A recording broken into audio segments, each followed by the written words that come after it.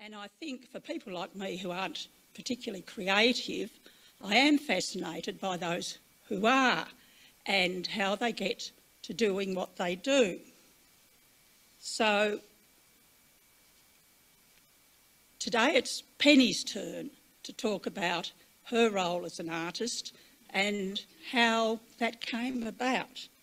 And so I'm very, very pleased to welcome Penny, and I'm sure it'll be fascinating.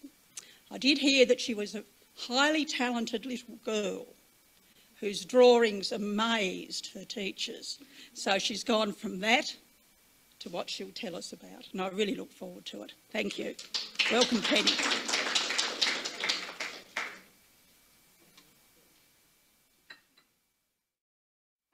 you all very much for coming. This has been a bit of a exercise in working very hard in a very short space of time because I happened to put things off a little bit, and I'd forgotten how long it takes to prepare these things, so I hope you'll bear with me. I hope I can use this sticker. Right. I'll start with a statement that accompanies this painting, which is Kanamaluka heads, which probably some of you know as tamer heads.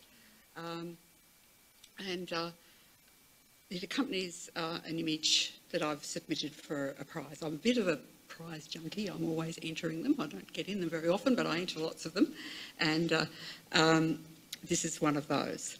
So the first slide is based on recollections of walking in Tasmania, and I'm going to repeat a bit of what Jill has said here, on beaches, rocky shorelines, well-worn paths of city margins, dunes, open country and dense bush.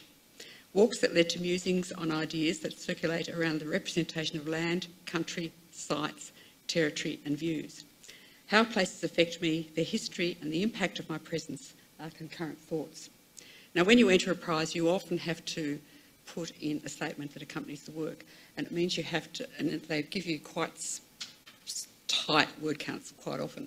So you have to sort of compress all the ideas into these very short statements. This work draws from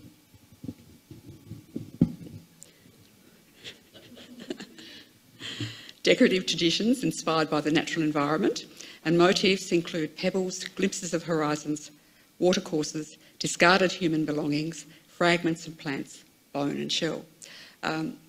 There's a person I follow on Instagram called Dinah Blake, who lives on King Island, and she's got this wonderful collection of plastic that's been washed up on beaches. When you go on a walk anywhere these days, I think, and probably for a very long time, you do find a lot of things that have been left behind by fellow walkers. And these are sort of given the equivalent weight to other more natural things like a yabby cast or a horizon line or a watercourse.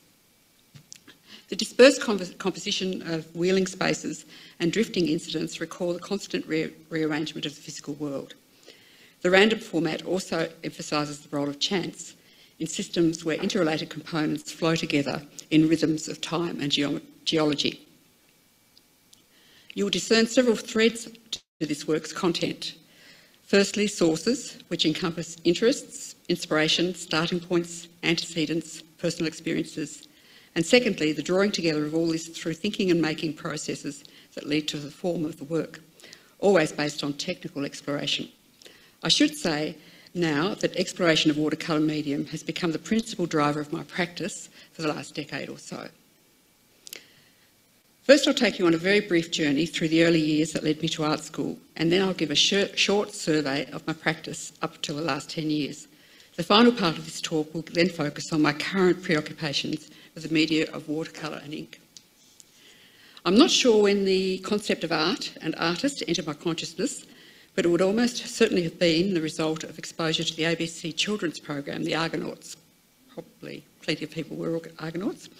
I was Harpalacy 7, and I drank up everything that Phidias, who was Geoffrey Smart, had to say about art, and Tom the Naturalist. And you'll see already, I think, connections to that idea of what's encompassed by the naturalist. Growing up on the northwest coast of Tasmania, there were no opportunities to visit galleries, and I don't recall being taken to TMAG when visiting grandparents in Hobart or here as a boarder in Launceston in my teens. But there were plenty of illustrated books in my children's books at home, and I spent hours poring over these books long after graduating to chapter books. I also had a grandfather who provided dummy books from his bookstore, quite magnificent tomes with a photo of the royal family every 10th page or so, and beautiful blank pages for me to fill as I pleased. Then there was the bathroom window, or rather a bank of panes to be inscribed every night at bath time. By the time the last pane was done, the first was misted up again and ready to go. So I think a precocious drawing ability, which incidentally I found embarrassing, was the result of constant practice informed by occasional glimpses of what could be. Set to draw our farm on one of our Friday afternoon art classes, why not every afternoon, I would fret, the contours of the dial ranges flowed naturally from my hand, and I vividly recall the aha moment of working out how to make fence posts and trees perpendicular, which is a bit like that aha moment I think a lot of us remember when we suddenly join up a letter to a word to meaning from text. Other children's properly childlike drawings baffled me. Why were people and objects flying through the air? Distant details, impossibly in your face. It didn't occur to me that they were trying to capture the physical experience of being in a place as something mobile, dynamic and evanescent, while I was focused on detached, limited and controlled view as if through a window. This is not to say I was oblivious to my surroundings. Our very small farm was crisscrossed with meandering paths, bush, the Blythe River, fern-rimmed swamps, sooty hollow trees, reed-edged dams and little creeks, a paradise that entered the molecules of my bones. I have by a circuitous path come to adopt an approach that encompasses the physicality of those memories, since overlaid by a life of wondering and wandering through landscapes, and through culture and places. Teenage years. I have mentioned an embarrassing talent, but actually it was two-edged. Several other artists, Ghost Patrol, who you might know, who has worked at Scotch recently, and Carmel Dilger, have mentioned how their drawing skills gave them an access point to forming friendships when moving to new schools. This was my experience too. Nonetheless, the discovery of the existence of abstract art provided a very useful escape route from unwanted attention paid to what was for me a very special private place. My early encounters with abstract art came in the form of thumbnail-sized coloured images in a generalist art book, the name of which I don't recall.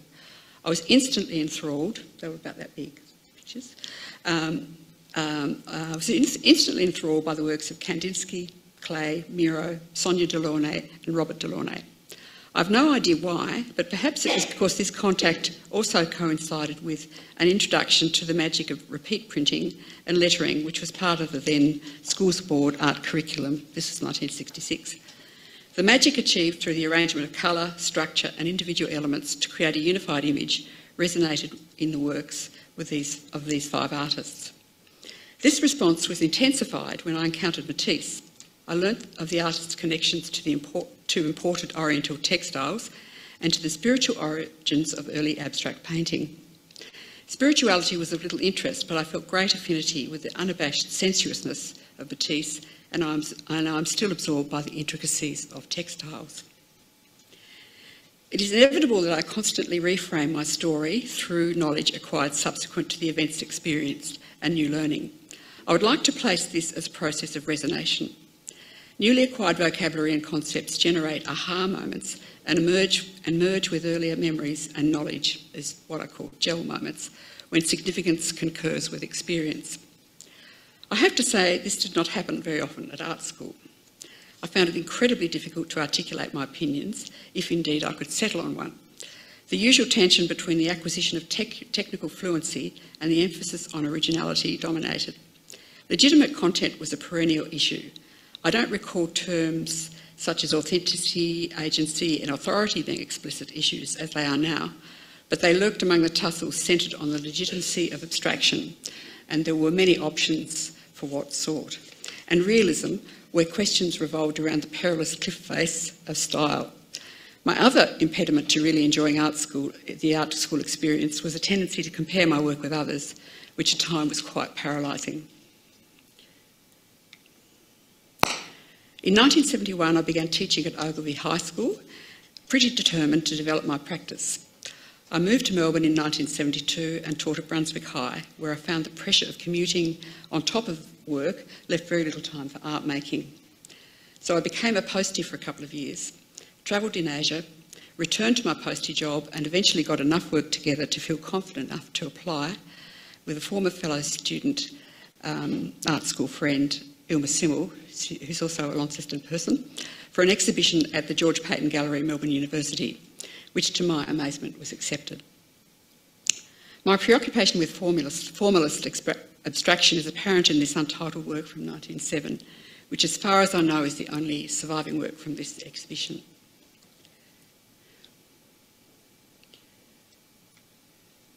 I'm aware that I'm bolting.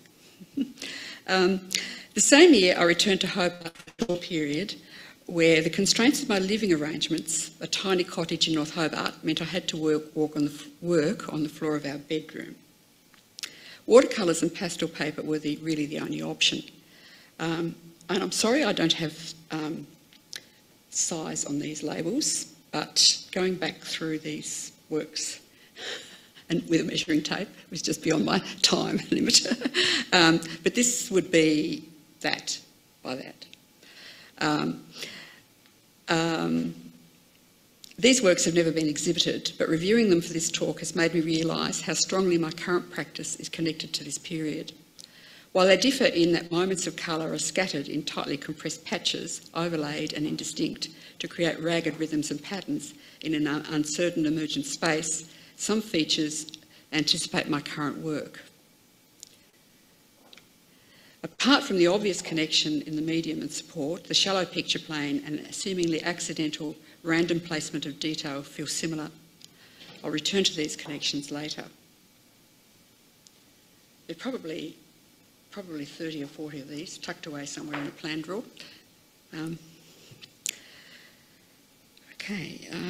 Now, a lot of life happened in the next few years. Marriage to my partner David Marsden, 2 daughters and several new homes, including several years spent on Flinders Island, is where these next 2 works came from. These works on paper, tiny, were more structured, spaces are split and folded. They possibly reflect the rhythms of details in the landscape there, and the palette is very Flinders Island during a dry spell, but these works do not make conscious reference to the immediate visible world. And there's a little digression here. Painting with a small child underfoot, like a 4-year-old, is fairly perilous, particularly one who doesn't sleep in the daytime.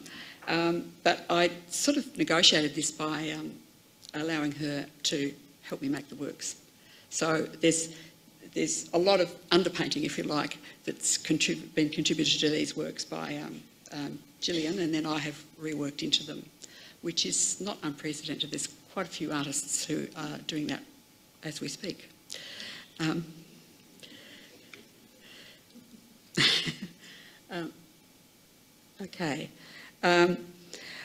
I saw these works as having more affinity with music. I mean this in the sense that they are organised patterns of marks, passages of colour and texture, analogous to patterns of audible textures, colours and rhythms, which we understand as music.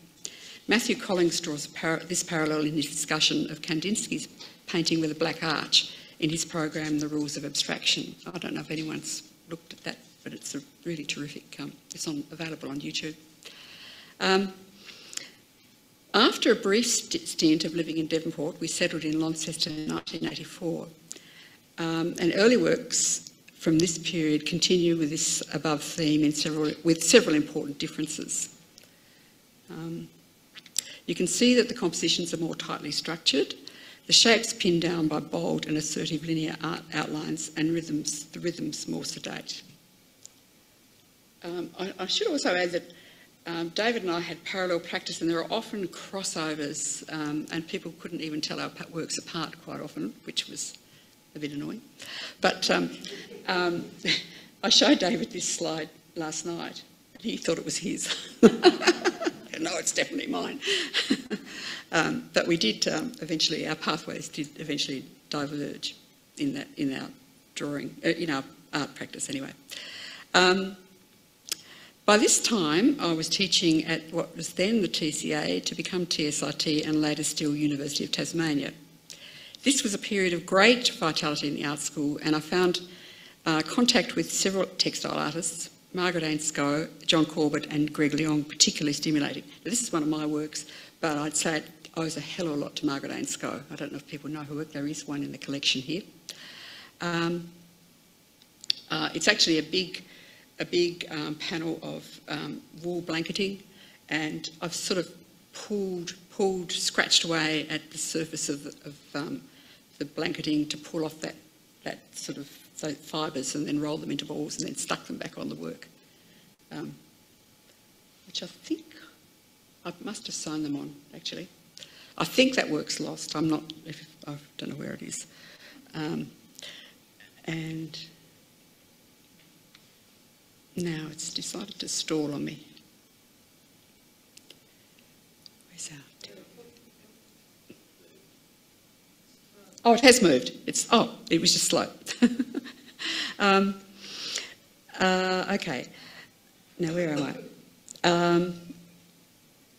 And this actually incorporated several textile approaches into a Master of Fine Art degree that I undertook during the 90s. This is from 1999. These are actually, that's actually an encaustic, red encaustic painted panel, and then this little kind of shower of Dolly's clothes, almost like a comet. Didn't quite capture, I think, with hindsight, what the work was about, which was called Ponds of Blood, and it was made during the period. There are times when my work gets these quite direct political moments in them, and I think this is the only one like that I'm showing. But that suicide bombs were a terrible issue at this time, and I can remember an international student talking about the experience of being in ponds of blood. We would say pools of blood, and I thought that was a very arresting sort of image and of all the way of sort of alluding to that horrible period, I guess. Moving on. The sculpture department was not without influence, and I got a lot of ideas for installation generated by contact with David Hamilton.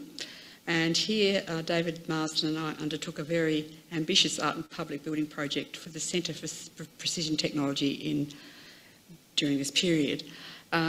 This is actually a big 3D work which is installed in a barrel vault area, and it's made of, you can see that it's aluminium welding rods form the verticals, and it's based on a diagram of a veranda net. And we were working with the idea of ideas sort of filtering into this strange net, and some of them being caught in the upper panels, which is like the upper part of the veranda.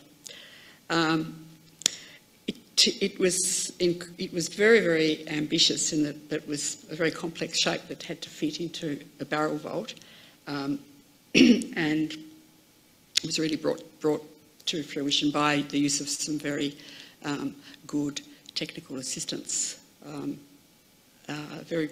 A person who was very, very good at CAD design, and another very good welder.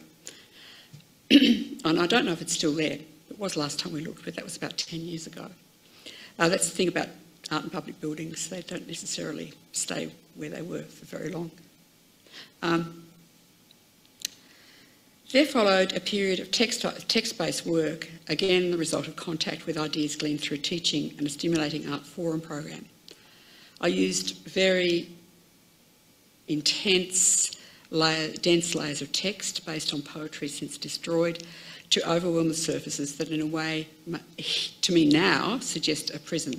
At the time, I think I saw these nets rather as language being a filter, a form of filter. At the time, there was much discussion in the world of cultural studies about the power of language to shape experience, perception, opinion, and by extension, the control of the allocation of power, or politics, if you like. And I find these works, looking back at them, I find, they're a bit creepy. And these, far from optimistic works, eventually evolved to become abstract, or more abstract. It's quite slow in its response. Don't know whether to hit it again or not.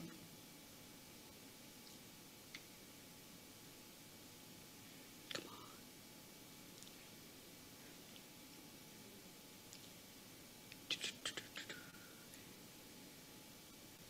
What does one do when this happens? Call the technical support.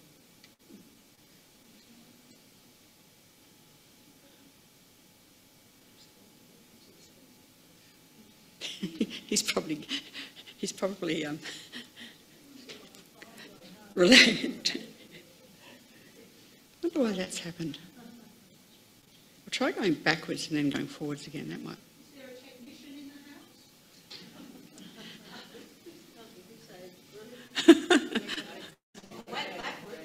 house? It went backwards. Okay, we'll try it again. Let's see if we can persuade it to keep moving.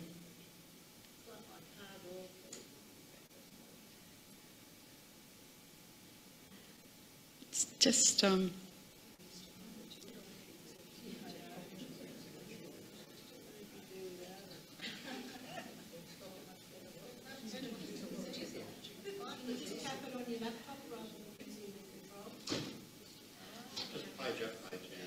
yeah. Good thinking. Oh, I don't know.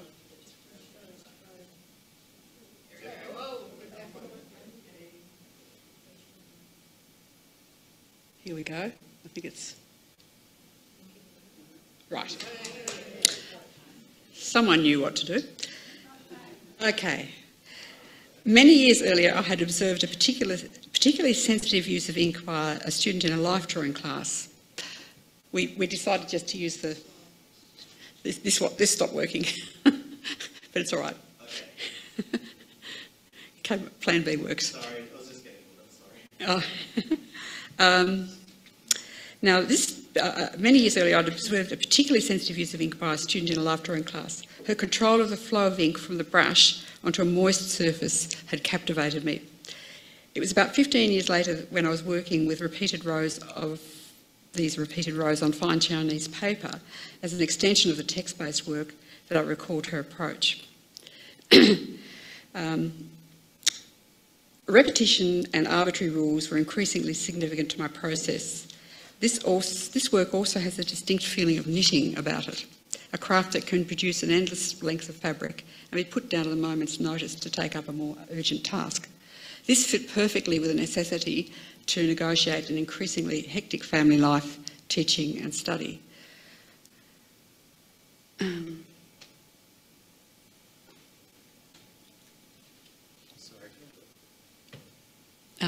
I utilised several techniques and approaches to physical space that derive from contact. Oh, I'll go back again. Right. I utilised several techniques and approaches to physical space that derive from contact with sculpture, textile and installation for a number of immersive works, the most successful of which were... go back one. This is the one we want. Oh, sorry, one before. No, the other way. Sorry, I'm confusing. And then the next one. Slow, isn't it? I wonder if its battery's flat.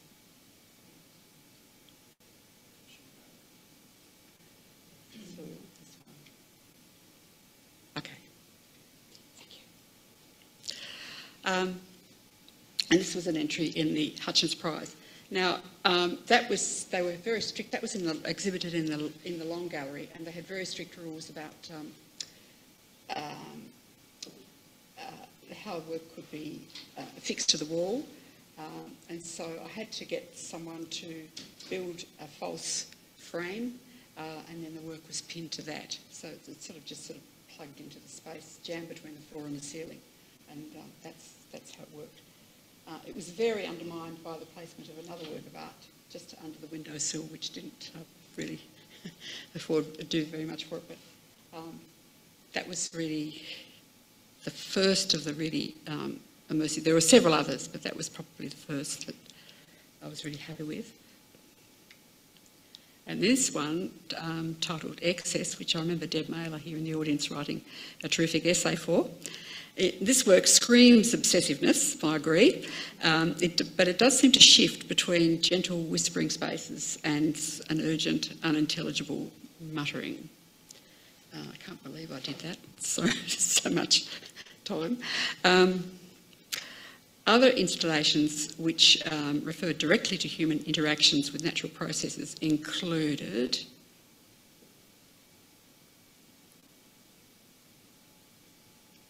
outlines, come on, doesn't really want to move. Right. This was an exhibition of lithos, and I forgot to load up the litho, and suspended pods, and the work was about the containments of seeds. So basically I had threads from the ceiling, I had these little objects tied to them, and relied a lot on light to get shadows forming on the wall behind. And then colour circles, which is about the breeding, harvesting and display of flowers. And their eventual demise. These exhibitions coincided with a series of collaborations between Sue Henderson, David Marsden and myself, and we called ourselves as a group Art 3. Sue and I already had a history of collaboration with flood markers, Unknown Man holding up his hand level with the 1929 flood level, and as you can see, there are the rows, the repeated rows that I've done of marks, and then these blobby lichen-like shapes that Sue has done.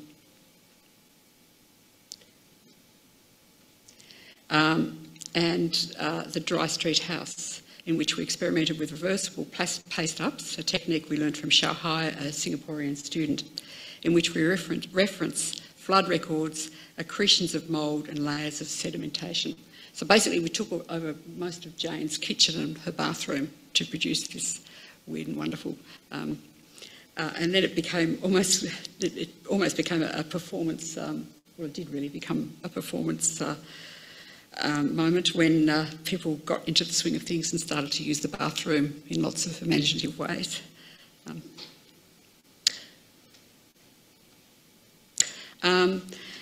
And so between us, Sue and I had covered many walls and surfaces within the University precinct and beyond. And when we became Art 3, we cannibalised a great deal of this work for subsequent exhibitions.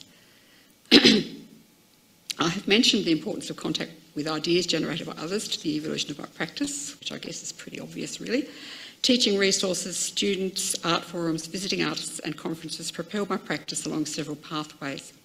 Opportunities to exhibit and to curate exhibitions in artist-run spaces such as Cockatoo, Poemina and university galleries also played their part.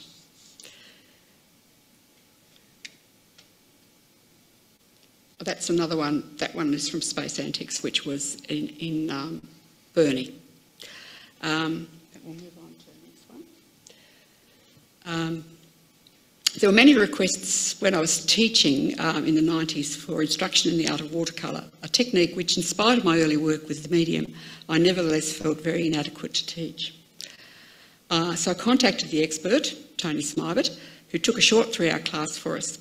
He very generously crammed a wealth of information into that class, which I subsequently used for the next 20 years or so. Tony had demonstrated a very open-ended experimental approach to comparing papers and techniques, which most students loved, and their experiments enriched my knowledge as much as Tony's had. As I approached retirement from teaching, another shaping force began to shift the direction of my practice when I discovered the dynamism available in the Daniel Smith watercolour colours, particularly the granulation range, which opened up endless realms of experimentation and discovery as I applied the Smybit approach. Also, once I retired, I had far more time to explore the land around me, and my thinking about the representation of landscape was especially stimulated by the writings of Robert McFarland. I find his musings on the history of the paths he has walked, his relationship with places, and especially how places change him in his book, The Old Ways, especially relatable and provocative. Around this time, I remember seeing at Sawtooth Gallery some dramatic photos of ice-covered water taken in Tasmania's Central Highlands. And I'm sorry to say I don't recall the artist's name or precise location. And I wondered if I could capture or register this phenomenon with watercolour and paper. And here is an early example which I made at Crabtree in southern Tasmania. I didn't realise at the time how lucky I was. Perfecting the technique of frost capture in multiple locations here in Tasmania and interstate is endlessly fascinating, if often frustrating. Most of my winter activities are determined now by my consultations with the bomb site, watching out for frosts. These slides give some indication of the processes and outcomes. So I'll just run you through how... So there, I've got a sheet of glass set up on a very, very flat surface at a friend's shack. That's then painted with Daniel Smith paints, in this case Lunar Black, which granulates beautifully. It's been left overnight. That particular night it snowed, but it did frost before it snowed. There we are, we've picked up the whole thing, glass and all. It scraped the snow off. And there's the finished work. And very intriguingly, I realised when I was scraping the snow off that there was the remains of a bee down in that corner. And I think it had, what was registered there were its death throes, I think because it was all hollowed out, and I think something had attacked it and it had fought life and death and had not survived, and its insides had been taken out, and I was just left with this little carapace and this interesting little bunch of flowers in the bottom corner of the painting. So that's the process.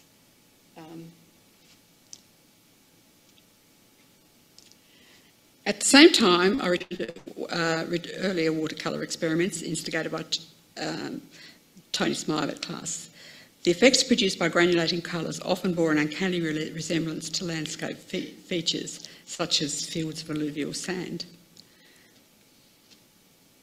Plus the odd beach find, including, this is an example of what on Flinders Island is called Bunker's Ear.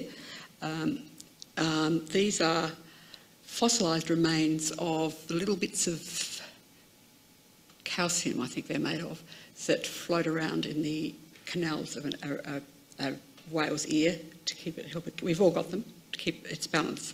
And from the remains of things that you find in particularly inland on Flinders Island, there's a long, long history of mass strandings, because you often find carpets of these.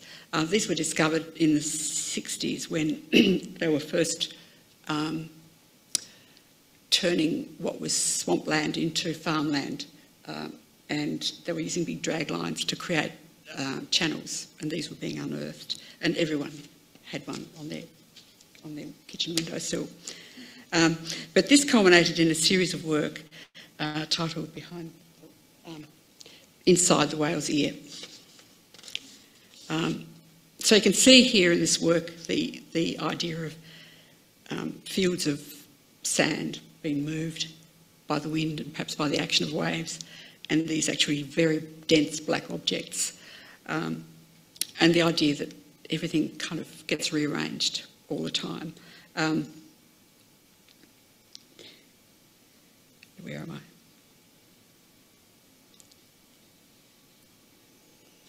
Okay. Coupled with scouting around with potential frost gathering sites, I found myself paying much greater attention to details in the environment. I've since become absorbed by the idea of conveying a sense of moving through whirling spaces, interspersed with unpredictable resting point details. This endeavour has been framed by a habit of walking and as a car passenger, often in search of frost. Examining ideas about what landscape encompasses and its representation is a constant thought line on these outings. Representation inevitably omits detail, knowledge, history. I can't tell you how many times I recognise a detail from a current painting on a subsequent walk. So a lot of things that I pick up, little details I pick up, I've done pre-consciously. I've noticed how patterns of thinking and conversation affect perception, particularly on car journeys. Now there's something out of order here. The Central Highland route never fails to enthrall with its twists and turns that reveal one extraordinary vista after another. Intermittent conversation turns my eye inwards and I miss all things or recall other absent things. I've come to see the negative, unpainted shapes in my work as voids that represent the shape of lost or absent details, the overlooked or the disappeared. So you see in this one, the voids, the absent things are very prominent. A cousin, who is a dress designer, commented that she would like to wear this work if it was a fabric, and indeed the resemblance of much of my work to fabric designs is undeniable. I take this as a compliment. There are many examples of artists who have designed fabrics derived from aspects of the natural world, including Sonia Delaunay, who worked with colour phenomena, Miro and Drysdale, both of whom use landscape details as starting points to their design. In this work, Weather Events, a whirling field of scattered with crystalline details recalls the sumptuous ball gown by Chanel as much as the semi-precious geological sample from the collections here. And this is where it's quite a good one for seeing how the watercolour techniques affect or are used. I'll often, for instance, where those blues are, I'll paint that area in blue, allow it to dry, and then I'll put a pool of water over it, and then I'll just drizzle some of the black, Lunar Black, Daniel Smith granulating paint, and it just kind of goes, poof, you don't know what's going to happen, but it's usually pretty exciting. Okay. So, my current interest in dispersed compositions derived from the paradoxically energetic negative space found in many fabric designs, as much as from fields of unpredictable watercolour granulation. The constant rearrangement of details on a sandy shore by the action of breaking waves or wind, the changing contours of a tidal estuary, the reshaping of the crest of a mountain by a cornice of snow are the results of processes that involve a degree of randomness. My compositions are intended to recall the constant rearrangement of the physical world. Unpredictable frost etchings are sometimes paired with randomly composed panels in which rice is thrown to establish the placement of details.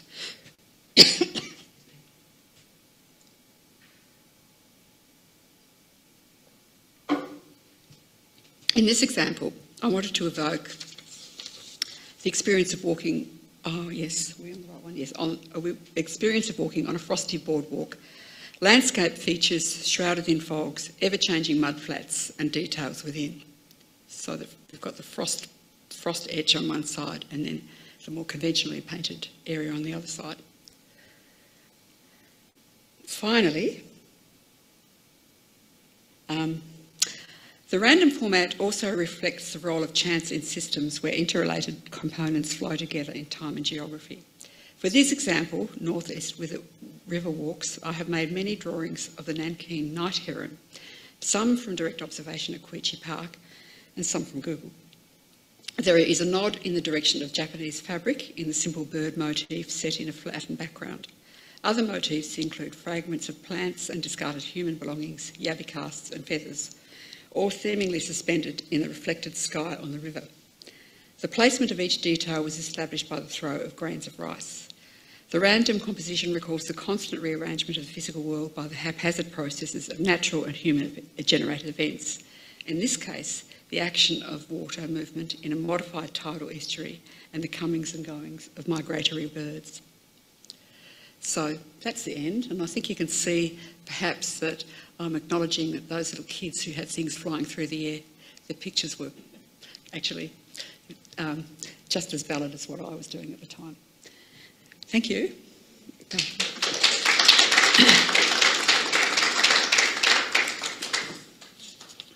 Any questions of Penny about her art? Just a technical one. With your frost paintings, where you had with the frost paintings, where you had the glass sheets, did you put paper on top of the glass, or you just put pigment? No, sorry, that the paper is put on the glass and then painted on. Sometimes I use a very weak solution of methyl cellulose glue to hold it in place. Other times I've got this giant rolling pin which I use to flatten it all out. And you've got freezing hands and kind of, yeah, but it's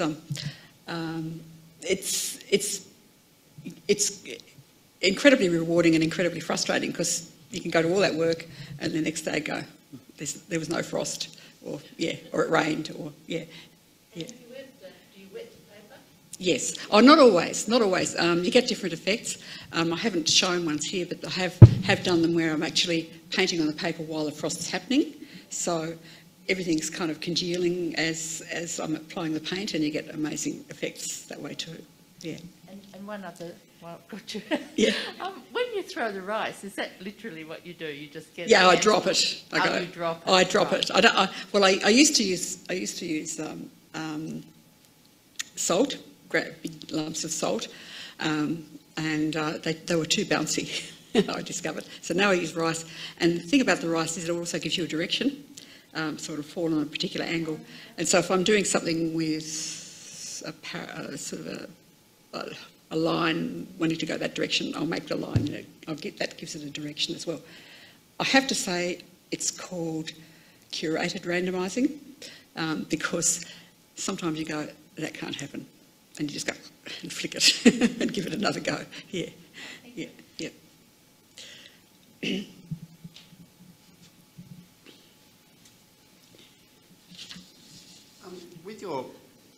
With your frost preparation, have you used any metals like aluminium or things like that? Yeah, I have. The reason I choose glass is because it stays rigid. It's part of the thing is keeping the whole thing absolutely flat, and you don't want the paint to pool overnight and end up in one spot. And so I have ended up. I mean, I could use metal sitting on a sheet of glass, and in a way that might be more portable, but. No, I don't think I'd achieve much that way actually, because I've still got to take the sheet of glass with me in the car, and yeah, some of them are big sheets. Yeah. In the paint you apply aluminium powders and any other metals, like if there'll be a reaction with it. Yeah. With that, Yeah. I'm just thinking outside the box. Yeah, no, that's exactly what happens with watercolours. It's the watercolours are their sort of volatility when I use them this way is the result of chemistry. It's a result of gravity, and it's temperature, and I guess physics too. So there's all these things that are making the whole thing come together. Yeah. From my perspective, they're very unpredictable. I'm sure a scientist would go about it in a much more systematic way with their observations.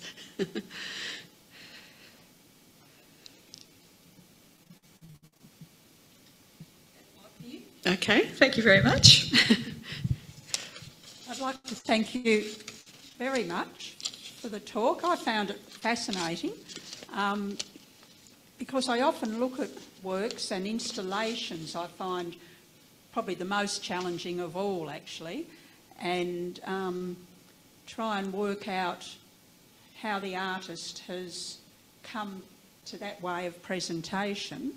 And to have some of these things explained is really, really beneficial.